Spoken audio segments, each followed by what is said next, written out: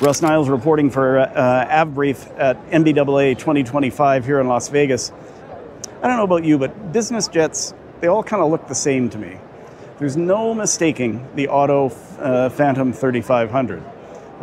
It's the most unique aircraft I think we've ever seen here at NBAA, and it's caught the attention of Flexjet, who has ordered 300 of them. Here's Scott Drennan, the COO of the company, to tell us all about it and what makes it so unique. Hi, my name is Scott Drennan. I'm the president and COO of Otto Aviation, and we're here at NBAA 2025 to take a walk around the Otto Phantom 3500. The Otto Phantom 3500 is a super mid business jet that uses laminar flow technology to reduce the energy required for flight.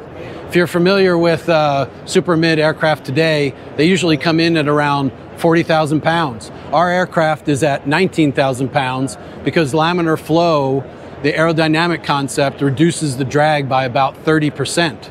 And after that drag is reduced, you can reduce the size of your engine, reduce the size of the fuel quantity on board, and the aircraft itself shrinks down. The economics then start to come with it, because as we all know, the aviation and the cost of aircraft goes relatively linear with max takeoff gross weight.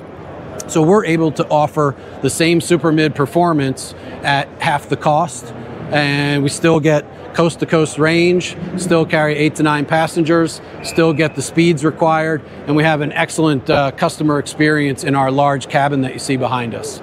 Otto Aviation, or now Otto Aerospace, started back in 2010 or so. Dr. Bill Otto Sr.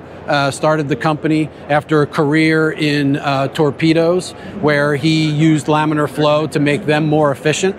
And he ported that technology up into airplanes. Laminar flow is not a new technology, but it is a technology that was difficult to implement, and today's computer fluid dynamics, computational fluid dynamics, and our manufacturing techniques allow us to create the surfaces and the shapes necessary for pragmatic laminar flow.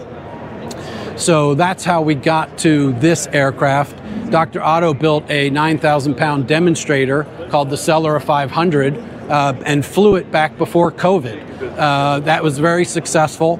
The laminar flow could be seen on the surfaces, measured in the fuel burn and the thrust, and it really convinced a lot of us to come on board and make a new product. This product is the Phantom 3500, as we mentioned, and it will be the first transonic aircraft with a very high percentage of laminar flow. The wing has about 90% coverage, and the fuselage has laminar flow up to the main cabin door. You see the Williams FJ44-4 engines, and they are a very reliable commercial off-the-shelf engine that have about 13 million flight hours on it. Great quiet power mode to run our accessories on the ground, and not tax the engine too much. Landing gear? The landing gear is provided by Mecair. They're our partners on both the landing gear and the flight control system. And this mock-up landing gear is relatively similar to what it'll look like on the real aircraft, but not quite all the way. The integration in the wing is correct, as well as the integration in the fuselage.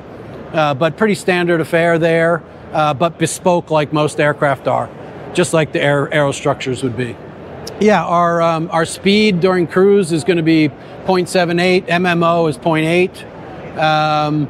We'll fly about 3,200 nautical miles with NBAA reserves, 4 passengers on board, and our max range on a ferry type mission is trending towards 3,500 nautical miles. One of the great things that happens on this aircraft, given our wing design, is that it's a big dumb wing. You see, it's very simple. There are no canoes, no actuation, except for the internal actuation for the drop hinges around the flaperon and the aileron. But that big surface area lowers the wing loading and allows for 3,500 feet basic field length performance, great climb to 51,000 feet, and then the handling qualities required up at that altitude for that thin air. We love this wing. It's the key to laminar flow. It's 90% covered in laminar flow doing cruise, and really sets a new standard for this class of business jet. Avionics? Avionics, we're looking at Garmin. They're going to be on FTV1 with us, and then progress into the Garmin 3000 system, and hopefully get to Prime. We're just focusing though on FTV1, building a federated system, quasi-integrated system together to put on that prototype vehicle. Yeah, certification is targeted for about 2030. We're in part 23, so that's an important thing to keep in mind for everyone. The part 23 is 19,000 pounds and under, 10 people and under. And so we're really pleased to be in a well-defined certification framework. And we look forward to accomplishing that by 2030. We're not talking about price yet, but just keep in mind the concept that we talked about before. We've reduced the fuel burn by 60%. We have reduced the weight by 50%. So the costs, the direct operating cost and the cost to acquire the aircraft go proportionally with those values. And therefore, pricing is going to be extremely competitive, and we'll see what the market tells us for the exact number versus our competition. You want to talk about Flexjet?